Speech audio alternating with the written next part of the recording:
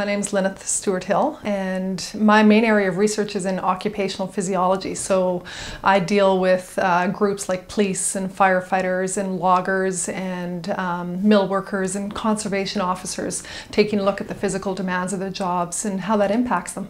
A lot of our understanding of how the body works under stress has been from exercise physiology, where we're making people run or cycle or swim or do whatever else.